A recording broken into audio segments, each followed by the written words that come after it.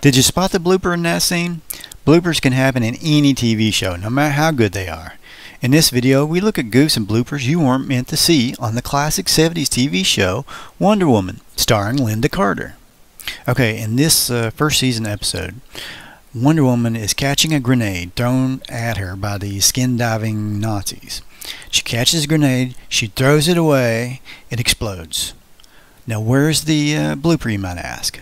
We'll take a closer look at where the grenade landed and where the explosion occurred.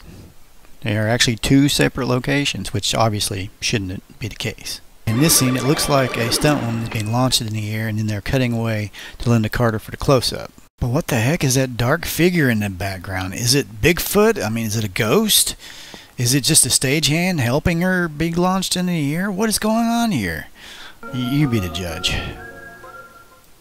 Okay, in the Season 1 episode, The Feminine Mystique, Part 1, there's two bloopers visible. Okay, first Wonder Woman is shown outdoors with a dark-colored wall behind her about to deflect bullets.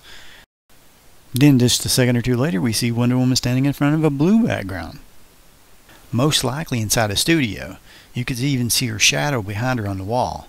Then it cuts back to the MP and back to her, and now all of a sudden she's back in front of the dark wall outside again.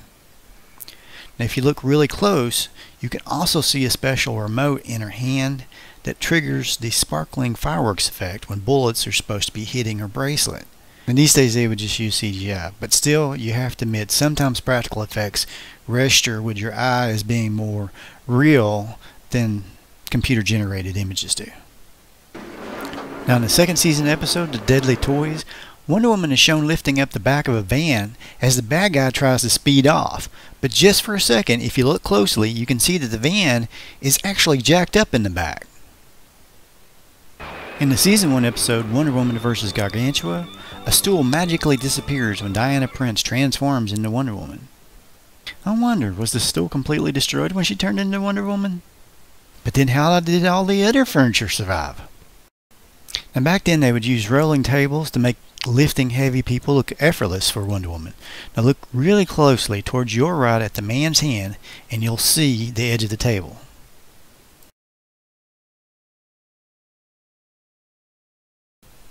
For some reason on Wonder Woman they would sometimes use real people and sometimes use dolls in the invisible plane, which this is really noticeable if you're watching Wonder Woman on a big screen TV. Okay, watch out in the Season 1 episode, Wonder Woman vs. Gargantuan, the man that the ape is supposed to be carrying down appears to be a dummy. That is until he gets down off the building, and then instantly you can tell it's the actor again. Now in the episode The Bermuda Triangle Crisis, Season 2, Episode 4, Wonder Woman drops a mine into what is supposed to be the ocean. But if you look really closely, it's obviously a swimming pool, which is really evident if you watch this scene on a big screen TV, the size of which did not even exist when the show first aired, which is why most of us never noticed a lot of these bloopers back in the day. Just want to say thanks for watching TV Crazy Man channel, and don't forget to subscribe, hit the bell, and the like button. Oh, and just a friendly reminder, I am also not only the man that is crazy over TV, but I also like to write and draw. So if you get a chance, check out my sci-fi novel series, The Time Cruisers, or my family-friendly graphic novels like Caveman Comics or The Monkey Monster Man.